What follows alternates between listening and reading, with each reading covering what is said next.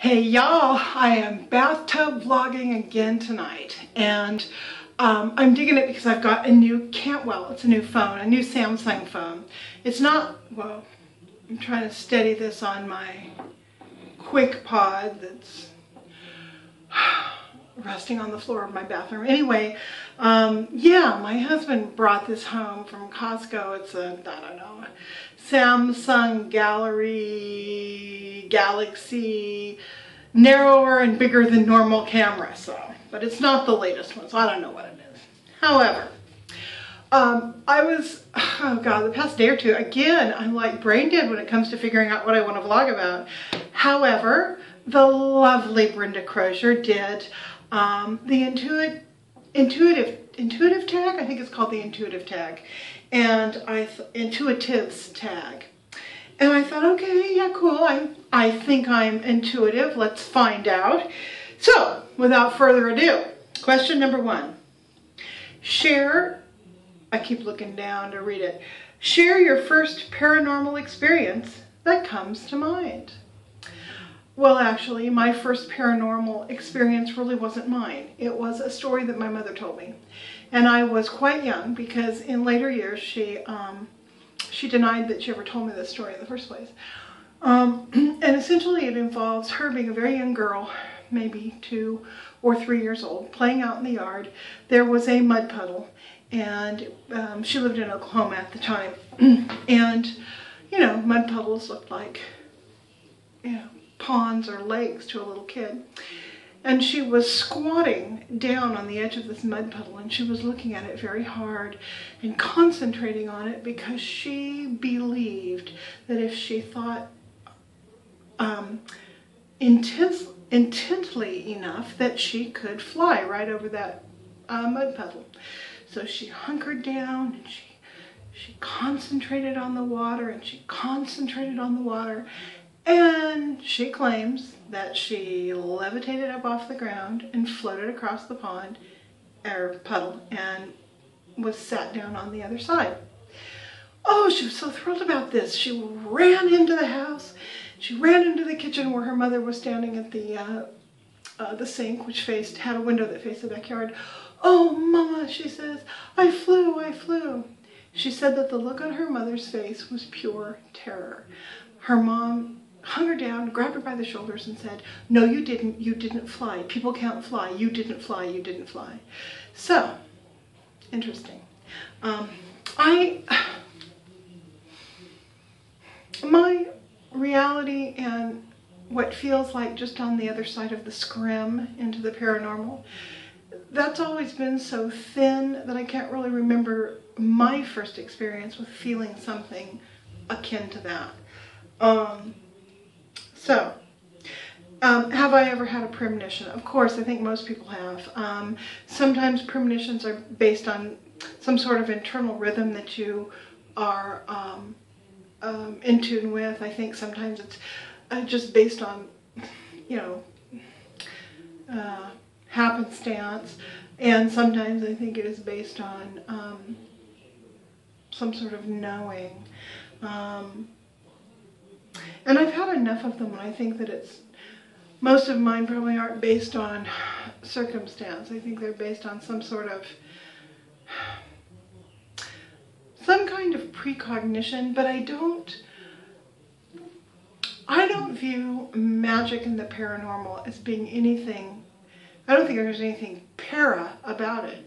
I think that the magic that we feel in life, the things that happen to us that could be labeled magic or paranormal, really aren't. They're just based on, you know, universal laws and conditions that we haven't quite nailed down yet. We don't quite understand. So that's my take on it. And yes, I've had a lot of premonitions. When did I get my first tarot or oracle deck? Well, I don't read tarot or oracle decks or any sort of cards or divination tools. At least I don't do it now. But I do have a tarot deck, and it was given to me by the lovely Gabriella over at Emily Pound. Check out her channel. It's really awesome. She's really awesome. Great woman. Love you, Gabby. And she gave me the just recently the Tell Me Tarot, which is a kind of a beginner deck that each card explains what it's referring to in human experience. So that was really sweet, and I keep it in my makeup drawer in my desk, so I see it every day when I open up the makeup drawer. Yeah. That was okay. Let's see. What element do you most connect with? Well, it's water. I was told I was a triple water sign, but when I just had my chart done again, and well, I did it online. I mean, I haven't had it done by an astrologer, so I may be off on this, but I am Scorpio, which is a water sign. I have a Pisces moon, which is a water sign, and my ascendant is in Gemini. So I'm a double water sign. I've always been attracted to the water. My next move will be to within eyesight of either the ocean or a river or a lake. God, I need water so badly. The past 4 years here in Central California have been horrible. As you guys know, the drought is awful and there's very little water.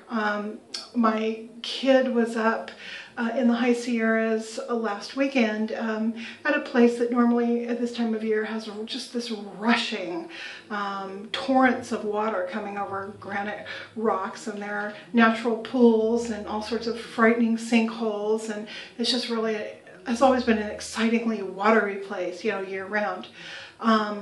There is a trickle about 6 inches wide, he said, where the rushing torrent that spanned these two banks used to be.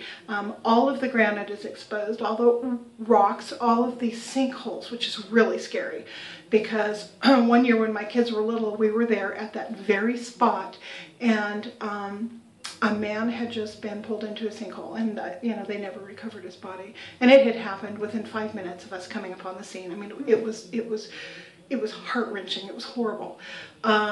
And what was really horrible is the kids and I would play in those pools all the time. So, you know, one of the many things I did wrong as a parent that, you know, could have resulted in awful tragedy. And the gods and goddesses, the universe, the cosmos, whatever, karma, I don't know, had its hand on our heads during those times. So yeah, I'm definitely all about water.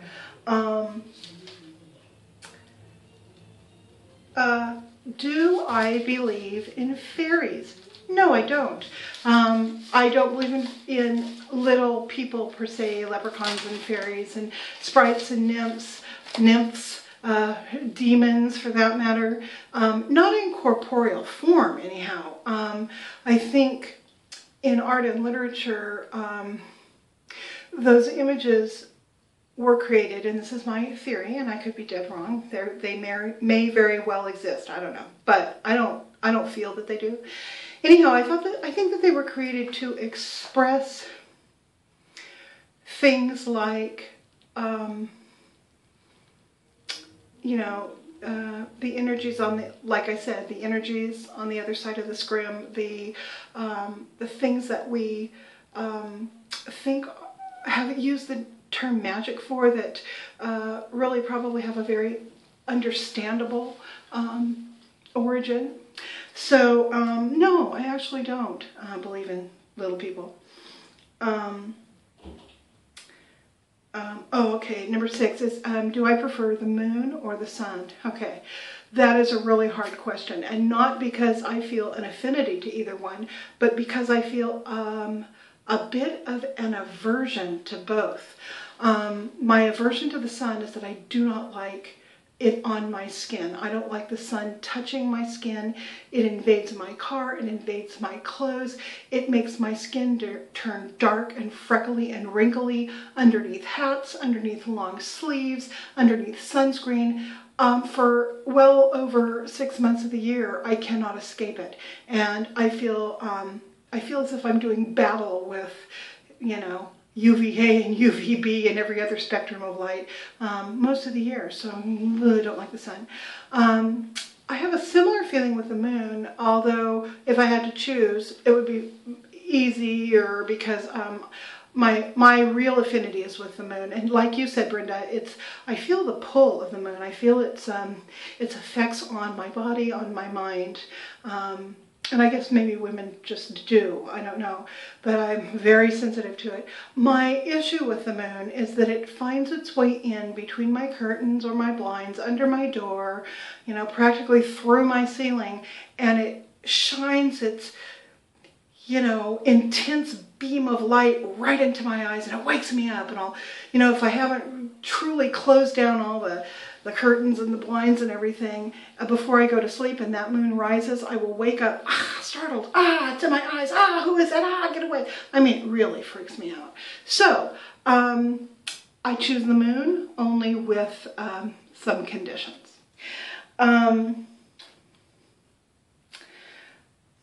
What is my favorite crystal or stone? Well, that's simple. It's diamond is my favorite crystal. And not because of polished stones on your fingers either. Diamonds have always fascinated me. The lore behind them, so much of their bloody history, which I don't feel good about, but it is interesting to read about. I have looked into polished stones and seen things moving around, and I'm sure it's just the light, you know, flashing off of all those facets, but I feel drawn into them, into polished stones, particularly when they're brilliant cut stones, because they're and well cut stones, because the light is at its most active in that kind of a stone. I feel drawn, like it's pulling me into its center. I also I'm drawn to and love uncut diamonds, those Herxagermer, I don't know how to pronounce it. Anyway, they're real trendy right now, making jewelry out of unpolished, uncut diamonds. I find them fascinating, but it is truly what they can do to light that nothing else is able to do that draws me to them. Also, I'm sweating like a pig. Oh, God. Hang on, I'm going to wipe some of this off. I'm also drawn to diamonds because of their hardness. I mean, they're the hardest element known, and I'm drawn to extremes of things. Excuse me, hang on, I'm going to wipe my dripping face. Hold on. Okay, God, so gross. I'm drawn to extremes of things. The softest of something, the hardest of something, the highest, the lowest, you know, the whitest white, the darkest dark. I'm really drawn to extremes. Although somewhat paradoxically, I believe that truly there is no est of anything. There is no lightest and there is no darkest. There are only shades of gray, and I'm never going to forget that E.L. James woman for bastardizing one of my favorite phrases, shades of gray. No, that just really irritated me. So, moving on. Okay. Can I see spirits or spiritual beings? No, I can't see them, but I can feel what feels like them. I'm very sensitive to fields, like magnetic fields and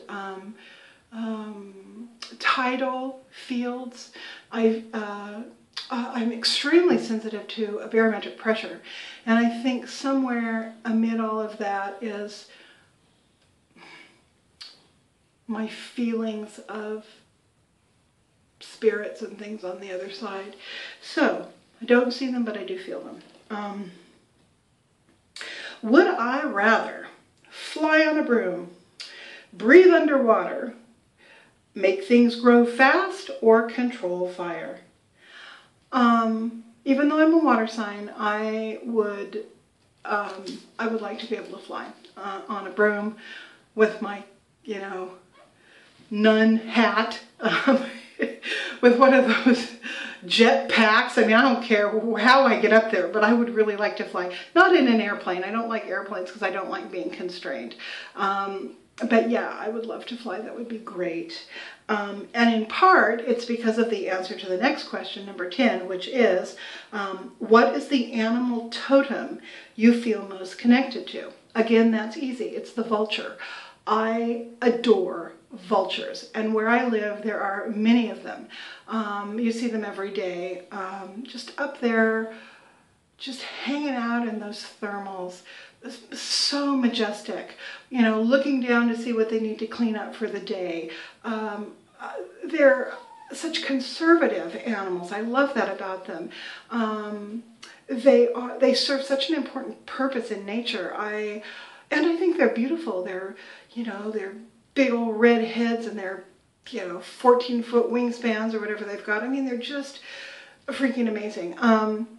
I once had the opportunity to see condors in the wild, and it was not too far from where I live. There's this place called Squaw Leap, which has been renamed a politically correct name. I think it's the San Joaquin River Gorge Overlook or some stupid thing like that. All the locals, we still call it Squaw Leap, of course. Anyway, I was driving down to Squaw Leap because we were going to take a walk across the bridge. There's this very high suspension bridge over a very narrow river, you know, many, many, many feet down, and it kind of sways when you walk over it. It's just really cool. I love it.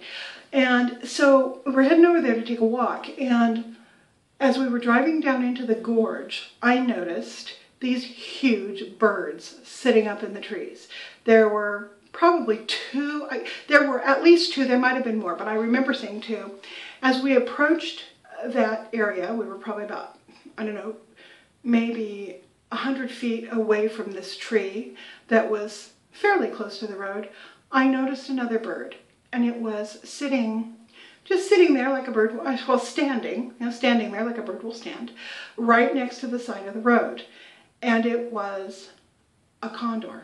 The thing was huge, the biggest bird I've ever seen. I mean, it was monstrous. And it looked at us as we approached it, and we were like, you know, our mouths were hanging open, and we slowed way down, just crept along in the car.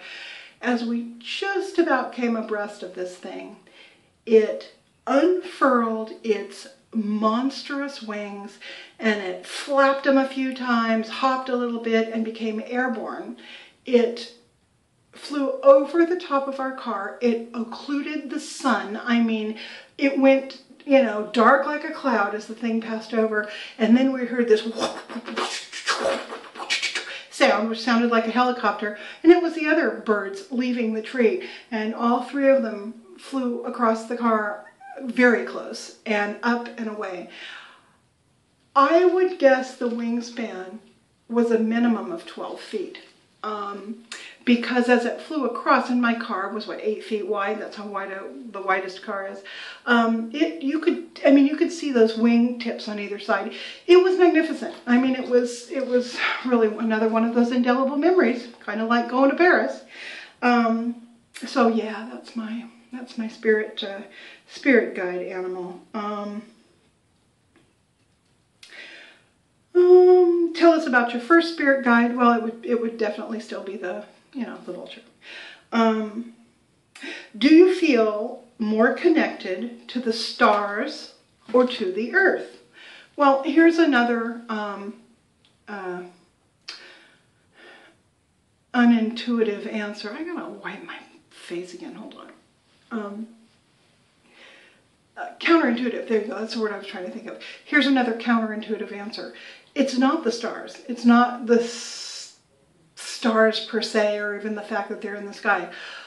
I feel connected to the earth in a huge way. Maybe it's because the earth and the water, live basically side by side. They're really part of one another. I've never really felt, outside of wanting to fly, I've never really felt much of a connection to the air or to the stars, or like I said earlier, the celestial bodies of any kind, sun and moon for that matter. I'm all about terra firma and aqua not so firma. Yeah, that's what I like. What is my preferred method of blessing or cleaning? And I'm gonna say blessing or cleaning my home. I mean, it could be blessing or cleaning any object, but I'm gonna say home. And my preferred method is actual physical cleaning, the act of removing items from my house, taking them out in the sun, wiping down from ceiling to floor, getting everything out of the drawers, literally cleaning all the surfaces, cleaning the furniture, and bringing it all back in. That's step number 1 of my cleaning and blessing. Step number 2 is this. As I do this action, which I probably only do every couple of years, maybe 2 or 3 years. It's been 3 years since I've done it, and I need to do it. I feel the need to do it again this year. But as I'm doing it, I'm thinking about re-intentioning my possessions to support me in balancing my life. I look at each possession and I try to imagine its place in my life or lack thereof. Sometimes things tell me that they don't need to come back into the house. Sometimes things tell me that they need more of them. I mean, it's just, I clean very meditatively, let's put it that way. So it is the actual action of cleaning and doing it in a meditative state that I find the most cleansing, and it feels like the most blessing way to do it. So that's that one. And 14 is, what color do I feel most spiritually connected to? And that is the color of amethyst. It is amethyst purple. I've talked about loving purple before, and I have to qualify that. I'm not fond of real light pastel purples. I'm not fond of real dark, intense purples. But that amethyst color of purple, whether it's light, medium, or dark amethyst, that is the shade of color, particularly of purple, that I'm most drawn to, and I have no idea why. I'm also drawn to amethyst as a stone. They're number 2 next to diamonds as a favorite stone. And I don't know if there was supposed to be a 15, that was only 14. So 14 is all you will get. So there we go. That is my intuitive tag. And I don't know, maybe I'm not as intuitive as I thought I was. But I had fun doing the tag. I will see all of y'all later.